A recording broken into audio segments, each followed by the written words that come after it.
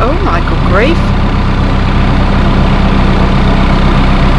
Heavens above. Just seems to cut down on arguments, my darling. Well, no, and the other thing, yes, well, no. yes. Is it a relationship saver?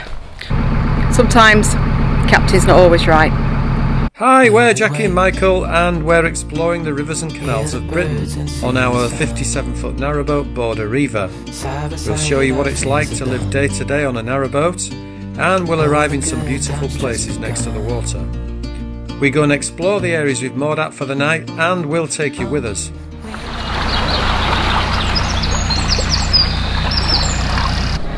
Morning. I've just off and walk into the first lock.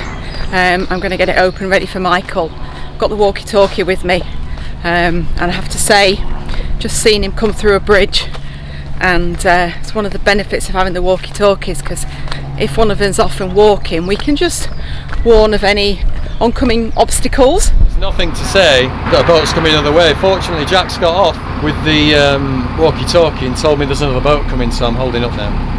You know, even if there's a tree felled or something like that, or lots of boats, moored boats coming towards us, and sometimes you get really sharp turns going under a bridge. It's always good to have some advance warning of what's coming. It works for us. Before we had our walkie-talkies, I used to do a lot of running.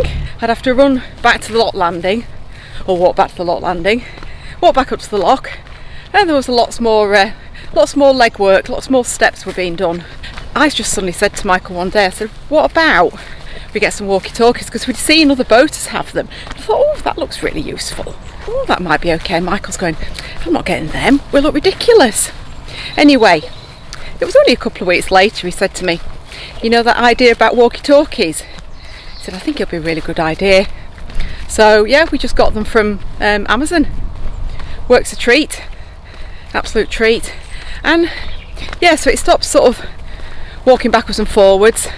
You can communicate easily when you're both, one of you's in the lock on the boat and the other one's at the top, and maybe the water's really loud or it's a deep lock, and you don't want to keep shouting at each other. It just sounds ridiculous, you're shouting at each other.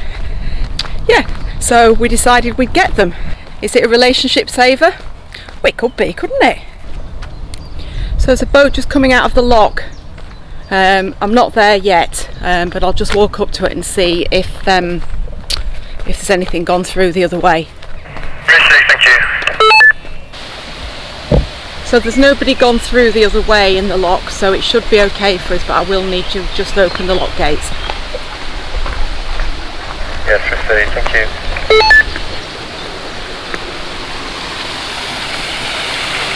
So I'm just letting a little bit of water out of the lock because it must be leaking at the other end.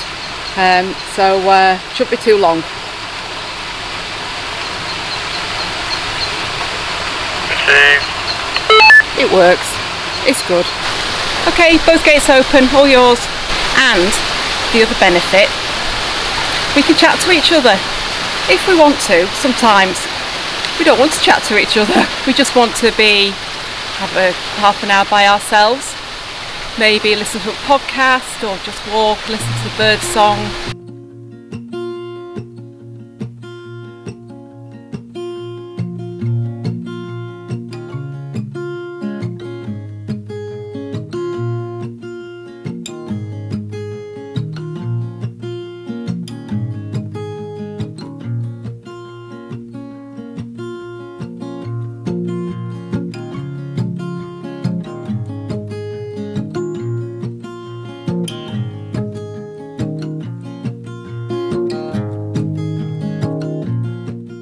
If I stand here and show you that, what does that say? That says it's coffee time! Yay! I've got coffee on. Spot the difference. That's Michael's there. So he's got one pod and a cup. I've got 3 pods and 2 cups. The coffee machine is about to be deployed. So I'm just about to put the coffee machine on, so you need to be ready with that throttle. I can always tell when you're making coffee. I know.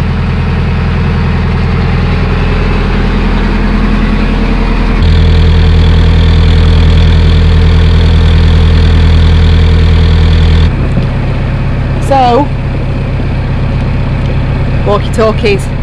Yeah, when we first started, we didn't have these babies. Yeah, I was saying earlier. And you were slightly reluctant, weren't you? Yeah, I was a bit reluctant, Yeah. yeah. I just thought we were a bit geeky. But without these, you've got trouble. Yeah, I've got trouble. Because if one of you gets off and walks to a lock, then you can tell people, you can tell your steerer, captain, that there's something coming or there's a problem with a lock or whatever. Yeah. It just seems to cut down on arguments, my darling. Well, no, and the other thing, yes, Well, no. yes, no, it does, and that's what I said. But I also said it cuts down on the amount of walking you've got to do, because then if something has happened and you need to communicate it, Yeah. I was having, or you were as well, having to walk back to the boat, and then you've got to shout to each other because you're in the centre of the canal, and obviously then you've got the engine noise, so you were shouting all the time, and you don't want to see people shouting all the time, do you? So they are a marriage saver, without a shadow of a doubt. Everybody we've spoken to who has got some of these, and that, whatever meg, there's loads of megs out there, can't remember how much they were, 25 £25. 25 pounds, yeah. And the range is about 5 miles apparently, but they're brilliant. Yeah. Because it just helps to cut down on the arguments. And therefore, for those of you that might be struggling keeping your wife interested, or your husband interested in staying on a boat full time, or keeping your boat, because there's loads of arguments, 25 quid, Buy walkie-talkies. job's a good one. Yeah. It'll help. Definitely helps us for sure. Yeah. Meanwhile, lock landing. Yeah. Yeah, you see, if you'd have been walking now with your walkie-talkie, you could have told me. I could, yeah. Right, action stations. So we've just got to that next lock and it's emptying. So there's obviously a boat coming down in it. Perfect. So Michael's left me, he's gone to do the lock, and just spot what I can see now. And we've just been chatting about them. Anyway, what can I say? Sometimes captain's not always right. So there is 2 walkie-talkies on the boat and only me here. Schoolboy error. My husband. Boat coming out quite slowly, but I think it's a single-hander. In fact, I'm absolutely certain he is. So Michael will just be giving him a help. But sadly he can't communicate that with me because he's forgotten the walkie-talkie.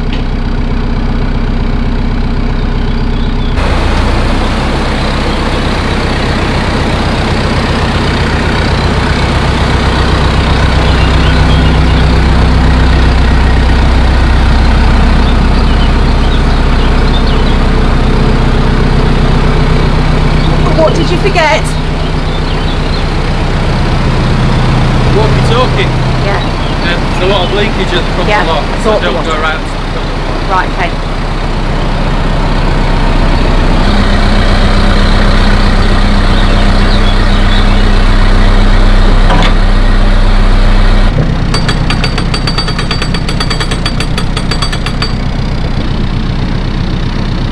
Notice a very relaxed style. That's how to do a lock, Michael style.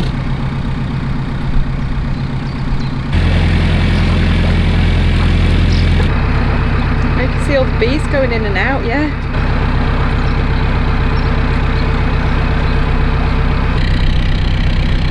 We've missed it.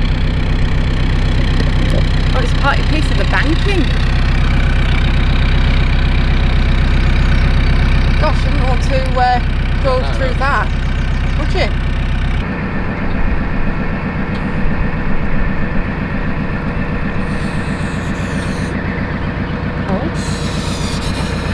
And it also stops one half of the marriage, my darling. Sounds scary. Well, I thought you'd have done that, and I thought you would have done this. I thought you would have come into the lock like this, or you would have done that, or you needed to go beyond that. So because if all that's sorted out before, because you've got one of these, no arguments, you see. So definite marriage savers. You've got to get one. Yeah, to do it. I agree. Yeah, and I wasn't for it at all, but I am now. Good. In fact, one of them ran out, didn't it? It wouldn't work anymore. We were having a bit of a stress about it, but it was just that the battery had been allowed to run down for a couple of months. I was trying to communicate with you, and I had to pass a message on to another boater who was coming in your direction, and to just say, can you tell my husband such and such, because you ran out of battery. Yeah. So she became a married server, or he, whoever it was on that boat. It was they. Yeah. There was 2 of them, yep. There you go, you see. So there you go. Married servers. Get one. Or get 2 in fact. Yeah, I was going to say, yeah, one's no good. Yeah, you have to change channels occasionally because you'll hear other people talking on your channel, so we just change channels a bit. But it's also you hear some interesting things that people are saying. I was just about to say, you can also tune into other people's conversations. So if you have a nosy persuasion, you can always just leave it on. Listen to what other people are saying. So listen to other arguments. We didn't yet. Well, no, other people saving the marriages. Oh. I've just come to the bow. It's really shaded here. It's really nice and peaceful. Just about to go under a very, very, very beautiful bridge. So I just thought I'd come down and have a proper look at it. Tell me what you want with me. Is it just some rest you need? An escape from the world? Oh, then let's escape the world. Am I in the high? Are you bouncing up and down, far above ground? Am I in your car? My soul's twisting. So we've just stopped before the lock and we're just deciding whether to moor before or after the lock. Michael's gone ahead with the walkie-talkie this time. We're being joined by somebody. We can move on, there's a spot up here. Okay, we'll do. Do you want to sort the lock out? It's turning, so I'll crack on. So we're going to go through the lock. Michael's just turning it. There is a GRP boat behind, but I'll just let him know we're going to go in first. It's quite a deep lock, this, nearly 10 foot, and it looks deep. Really tall lock gates. It'd be like going into a cavern. Yeah, so he's just gone to moor up on the lock landing as the GRP boat, licensed to thrill. I think it's licensed to thrill. It could be licensed to chill actually. So he knows we're going to go through first. So I think there's going to be a lot of water coming out of that lock. I can feel the pull on the rope.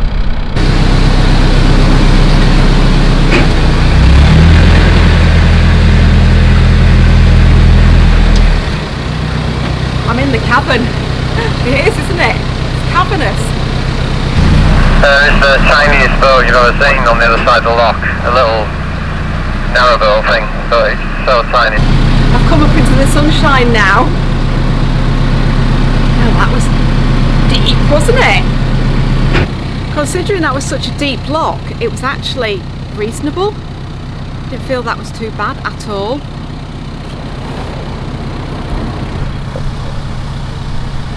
There is the teeny weeniest little boat here.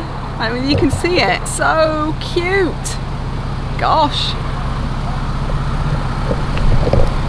Teeny weeny. I don't think I've ever seen a smaller narrowboat.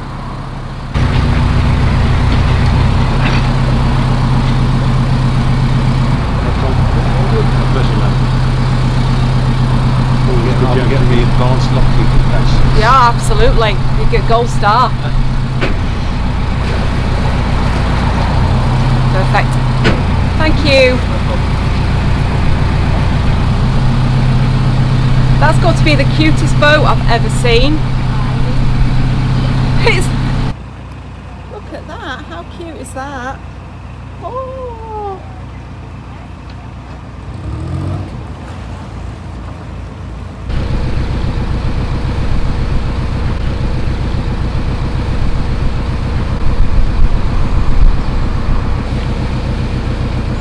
That is the cutest boat.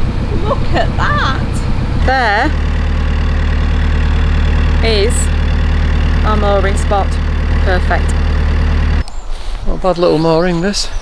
This is alright, isn't it? Yeah. Hey? Quite nice, isn't it? Yeah. Yeah.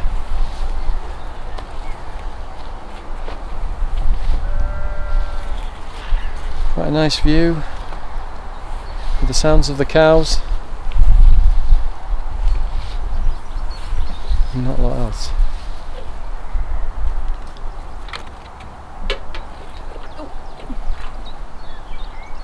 And there we are, in the middle of the English countryside. Time to get the chairs out, have some lunch and relax. Beautiful.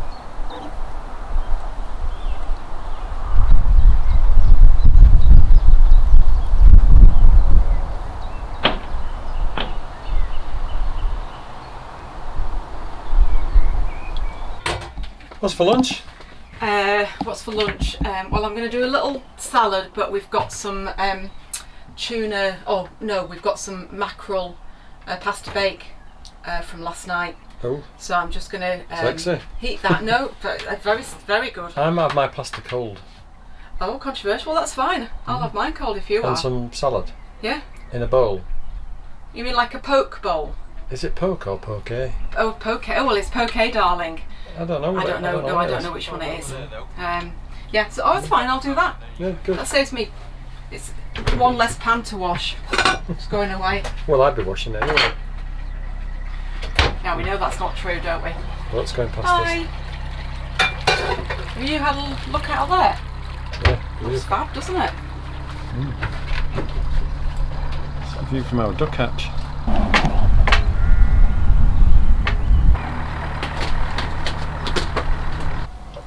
Lunch is ready. Which one's mine? That one.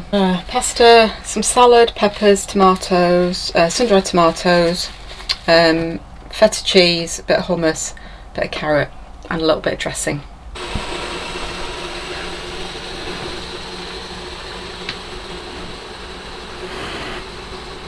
Oh, he's a big boy.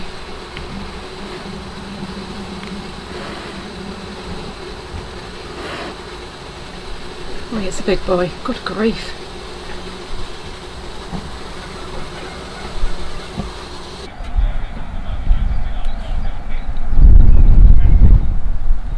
Cheers. Cheers, my dear. Cheers, big ears. Nice view. Nice view.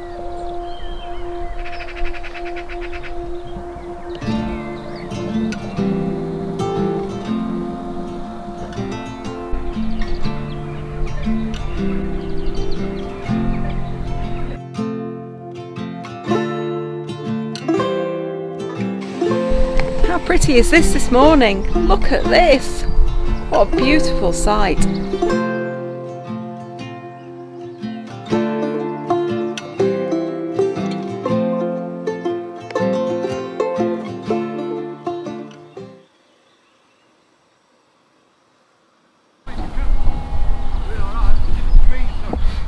So I'm doing a little fuel filter change on the Canal Line 42 engine that I've got.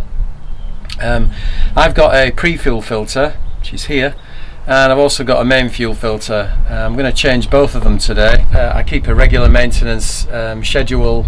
It tells you in the Canal Line manual how often you should change your filters, and you really need to stick to it, because if you don't, you're going to get caught out. But like things like diesel bug, etc., if you've got the pre-fuel filter, hopefully that's going to help to stop any problems that you might get in the fuel getting into the engine. So I've got the pre-fuel filter and the fuel filter. Firstly, I'm going to change the pre-fuel filter. This is what I used.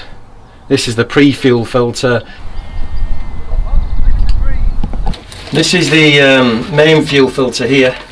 So I've got a nappy underneath it, which is always good to stop any drippages. I'm going to just secure a bag underneath that, so that when I take it off I don't lose any fuel into my bilge. And there's the old fuel filter off. You might wonder why I'm looking so serious. I'm doing some video editing. Michael's doing maintenance outside. Well, he was doing maintenance, now he's chatting with another boater. I've heard football mentioned. So in the bottom of the fuel filter, the old one I took off, is a bung which needs to come out. I just used a 10mm Allen key, removed the bung from the bottom, because the new one doesn't come with a bung. So now I've got the bung in, I've put some of the old fuel around the top of the gasket here. So now again I'm just going to spin this one on. This is the main fuel filter. I don't like a moist bilge. Some people do, I don't. And There we go, that's nice and hand tight. So that's the fuel side all changed. Yeah, the Canal Line engine does have a self-bleed facility on it, but I like to do it by hand. So yeah, there we go. Time to turn it over and see if it works. So here goes. See if my hard work has paid off.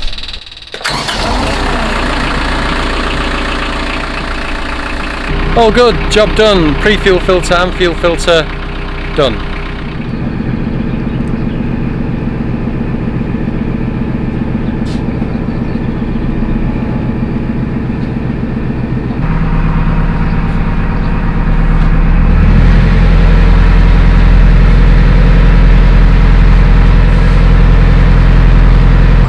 Sunshine. I've just been doing some video editing while Michael's been taking the boat along the canal. We've just arrived at the lock, so I need to leap into action.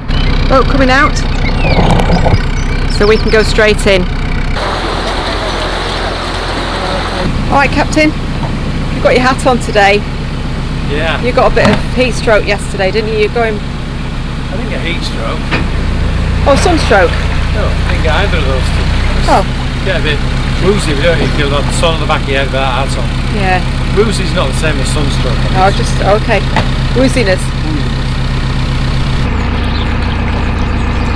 Gonna check out a mooring spot for us. See what I can find. Okay. I can catch you up. Oh, I'm only going slow. That's alright. I'll hover. Hover? That should be interesting. Yeah. I didn't know narrowboats. Oh. When I'm at the tiller, anything's possible. Just sat at the lock-in stone, having a bit of a drink, a cold drink, and just met a couple of our subscribers on the boat here coming up in the lock Wyona, and we've had to go and help them with the lock gates because these lock gates here are absolutely dreadful, so I'm just hoping when we come through in the next couple of days there's somebody there to help us. You remember those gates last time we came through? Yeah, they were dreadful. There's absolutely no way if two people can. I don't know how a single ladder does it, but if you came through here and you didn't have more than two people, you've got no chance. No. Fortunately it's a busy thoroughfare, but you can't, this gate on our side, you can't, physically one person can't close it, so just as well people sit here and everybody's willing to join in.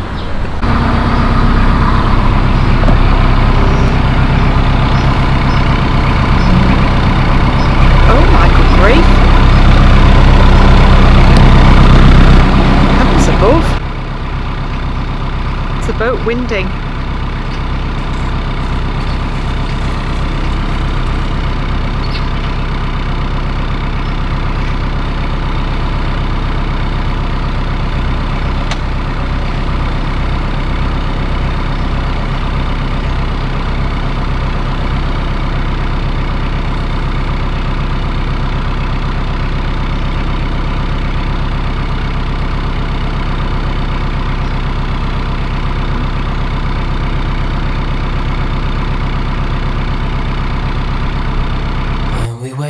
Thanks for watching. We hope you enjoyed the video. Please don't forget to subscribe, it really helps us. Side by side our fears are done. All the good times just begun.